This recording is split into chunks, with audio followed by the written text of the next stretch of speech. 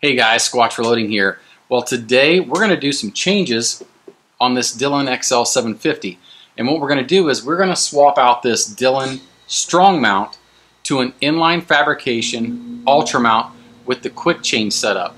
And that's kind of where I'm gravitating towards because I'm working on a new reloading room and I want the versatility of being able to move different presses, different powder measures to different plate setups that I'm planning on my new reloading room. So the reason that I kind of landed on the strong mount initially was this Dillon bullet tray. I mean, I work out of acro bins on my Redding T7, but this bullet tray, if you don't have a bullet feeder, the way it's set up on the strong mount is awesome. But Dan also makes a bullet tray mount, so you can utilize the Dillon bullet tray on your ultra mount. So everything fits in the equation right now. So we're going to do kind of some comparisons of the strong mount versus the Inline Fabrication ultra mount. If you're on the fence, maybe this will help you decide which one that's going to be right for you. So let's get into getting this strong mount switched out to the Inline Fabrication ultra mount. Alright, so the first thing I'm going to do is I'm going to get this light out of the way.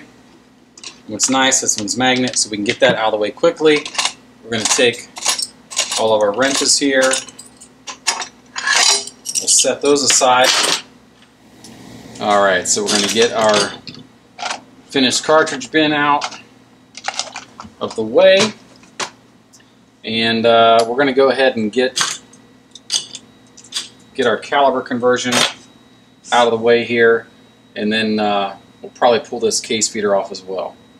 Alright, get this spent primer chute out of the way. Right. Let's get this caliber conversion out of here. Pretty simple maneuver there.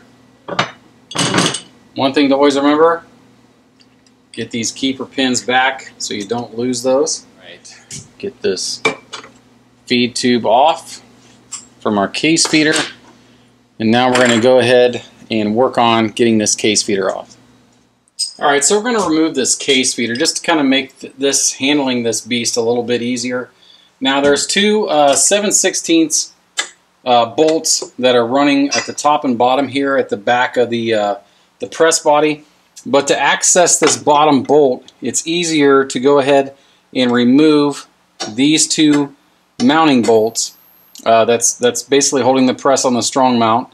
So we're going to remove those so we can remove this eject bracket here so we can access that bottom bolt there at the back side of the case feeder. Alright, so we're just going to, these are also 7/16 bolts here, and we're just going to unloosen or loosen these. These are the ones that come with the strong mount. So we're going to remove those, and I'm going to get this back one next.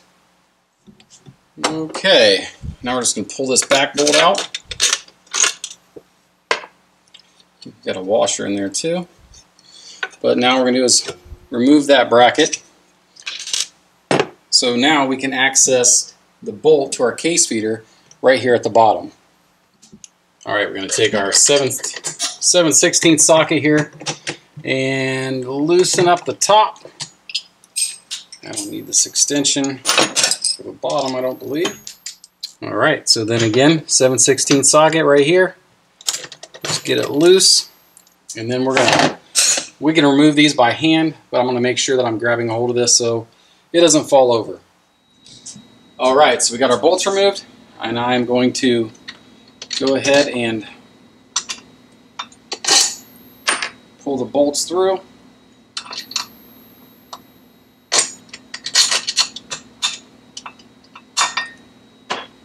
And now we're going to remove the case feeder, and it's kind of press fit in there once you get it bolted down, but now the case feeder is removed. Alright, so we've got a lot of nuts, a lot of bolts and washers, so now would be a good time to kind of get this stuff organized a little bit so we don't lose anything before we keep moving forward and getting everything else removed. Alright, so now that we're this far into it, I thought this would be a good time to kind of get some rough dimensions here, comparing our Dillon strong mount to our inline fabrication mount. And from the base of my bench to the bottom of the press is about 8.5 inches. So now let's take a look at the bottom of my bench to the center of my roller handle here is roughly, it's just a fuzz under 16.5. So those would be some good baseline dimensions that we can compare the strong mount to the inline fabrication mount. Now, one thing that you're going to notice right out of the gate, and when we look at the Dillon strong mount, and don't get me wrong, this strong mount is exactly that. It is very strong. But just to compare the width of material, and if you guys can see that, and I just pulled it off there, but it's about 154 thousandths thick. So let's, when we get the inline fabrication mount, we'll double check those dimensions again and just show you what the differences are. Okay, so we're going to be reusing our bullet tray here. So we need a 1/8 inch Allen key and a 3/8 wrench or socket, whatever you have, to loosen this up. We're just going to work through and loosen all these nuts and bolts up and then pull this bullet tray off. Alright, so we're about to get our bullet tray off here. And what's nice, we can keep all of our fasteners inside the bullet tray. Okay, so to remove this press, we've got 2 more bolts. We've already removed the ones on the opposite side. So in this process, we'll also be removing that Allen key holder and wrench set. So let's get these bolts off and get this beast off. Alright, so we want to make sure we're holding down this press because we've got all the fasteners loose, and then we're just going to pick it up off the strong mount and set it aside for the time being. Alright, so we got our XL750 off of the strong mount, so I'm going to go ahead and get the strong mount unbolted from my bench, and then we're going to assemble that inline fab mount and get it installed here. Alright, so we need a 9/64 Allen wrench right there, and a 7/16 inch wrench to put these legs onto our quick change adapter plate there that goes on the top. So what we're going to do is I'm going to set this bottom shelf aside. It has a lot smaller hardware that comes with it. We'll get to that in a minute. These wing nuts, set those aside. They come with the kit, and this is what you're going to use to utilize the quick change feature. So for now, we're going to set those aside. So what I'm going to do is we're going to take one of our legs, and basically these are countersunk bolts. We're going to set them all in there like so, and then we're going to get these legs buttoned up to each one of these bolts. Alright, so I went ahead and put my bolts in, just pushed them through, and I'm going to set my legs into place, install my washers, and we're just going to hand thread these nuts because they are locking nuts, so they're nylon lock nuts, so you're not going to be able to hand thread them all the way down, but you can get a couple threads started, and then we'll go ahead and just kind of let that set aside for now, and we'll come back and button those up momentarily.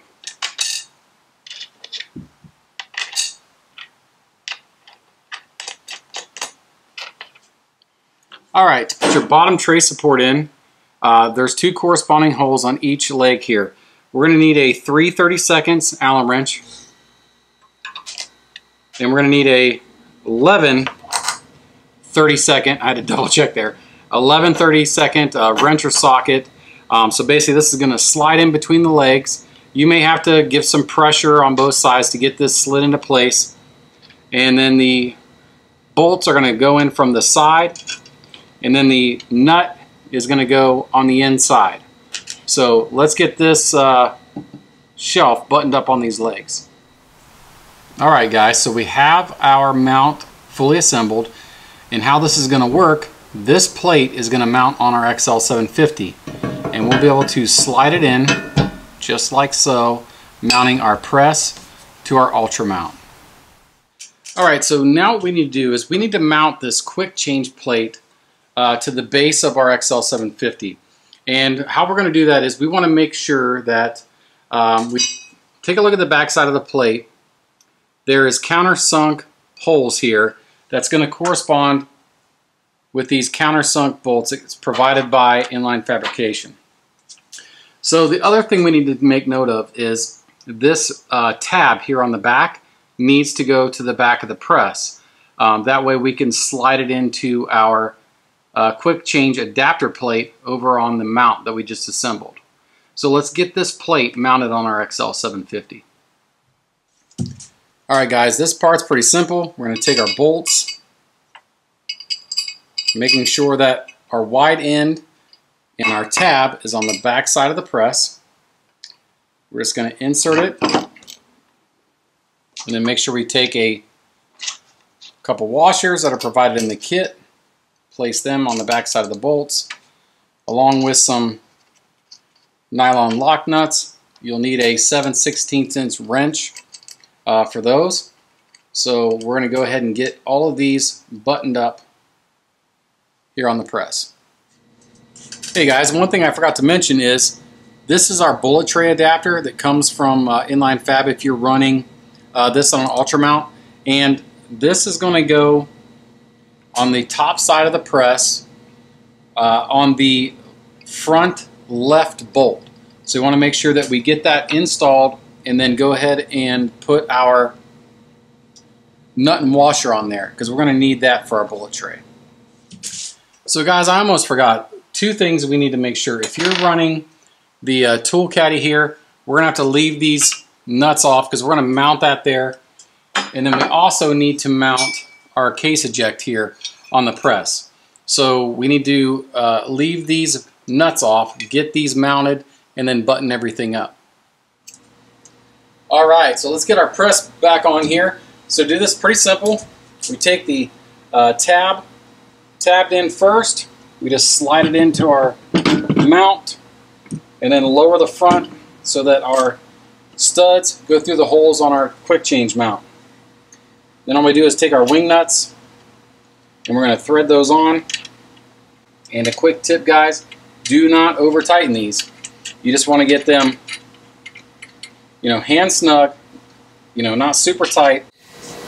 Alright guys, so there is the Inline Fabrication Ultra Mount on my Dillon XL750 in all of its glory.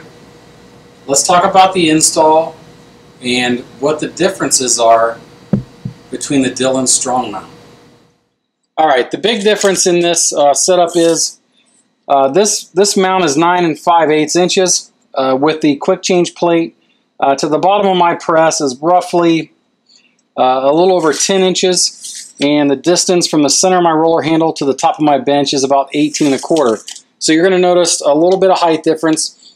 Now Inline Fab does offer like an Ultra Mount Junior, which is going to be more representative of the Dillon Strong Mount, maybe a bit shorter, and then they have the Micro, which is about 4 inches, and then they have the flush plate. So your height, whatever height you need, there's going to be an Ultra Mount or a flat plate that's going to accommodate the press and what height that you're looking for. Now, as far as the thickness, I will say that the frame is a bit thicker than the Strong Mount. So we're a little over 200 thousandths there, and I think the Strong Mount was like 150. So there's 50 thousandths difference in the thickness of the steel in the mount versus the Strong Mount. Alright, so in regards to the bullet tray, in my opinion, the Dillon bullet tray is the way to go. Aside from the Acro bins, this is just my opinion. Now, this quick change plate will accommodate the Acro bin bracket like I have in my Redding T7, but in regards to the bullet tray, with the bracketry that comes with this setup, you're going to notice that the bullet tray is higher. It is higher and closer to the shell plate. Now, I think that's probably a good thing. It's going to be less range of motion. I mean, we're only talking maybe about an inch difference, But the big benefit is access to this serviceable grease zert. With the Dillon bullet tray on the strong mount, you have to remove the bullet tray unless you got a 90-degree grease fitting. But yeah, that makes accessing that grease point a lot easier. All right, another benefit that I found is that on your finished case bin, typically this hangs on this bracket and it just hangs there on your strong mount. But with the ultra mount and this quick change plate, you get some additional support via this extra material right here. So as you are running a lot of cartridges, it's not going to sag as much or potentially break the tab off with the quick change plate. All right, guys, thanks for sticking around as we switched over my Dillon XL750 from the Dillon strong mount to the Inline Fabrication ultra mount. As far as the install goes, it's no more difficult than doing the Dillon strong mount. So both of those are about the same. There's a little bit more assembly with the ultra mount, and in fact I kind of like that a little better because I can assemble the mount, I can move it around, and I don't have to worry about those legs doing this. So here's the question. If you have one press, say you have an XL750 or a 550, 650, you have one press and you have a dedicated spot for it, the Dillon strong mount is going to serve you fantastic. And it's quite a bit cheaper than going to the inline fabrication setup. But where the inline fabrication setup really shines is those of us who run multiple presses. And there's all kinds of different mounting solutions that inline fabrication makes if you want to really condense and consolidate your presses and maybe other peripherals that you have that you can mount on these quick change plates. Now you can buy an ultra mount dedicated to the press, and that's fine. If you're looking for different height solutions, like if you want a taller mount or a mid-level or even a micro, a 4-inch rise, depending on how what your bench height is, you're going to get more options with the inline fabrication setup versus the Dillon, who they have two different height strong mounts depending on, again, what your bench height is. So those are things to consider. But I'm really looking forward to getting my new reloading room set up and being able to utilize this quick change adaptability that I've now added to the XL750. So if you guys like what you see, please hit that subscribe button, get the notifications so you can stay up to date with all of our content. If you guys have any questions, comments, smart remarks, hit me up at my email address, squatchreloading@gmail.com. You can always find me on Instagram and Facebook at Squatch Reloading. And don't forget to check out the Reloaders Network, where all these videos are there as well. So until next time, guys, God bless.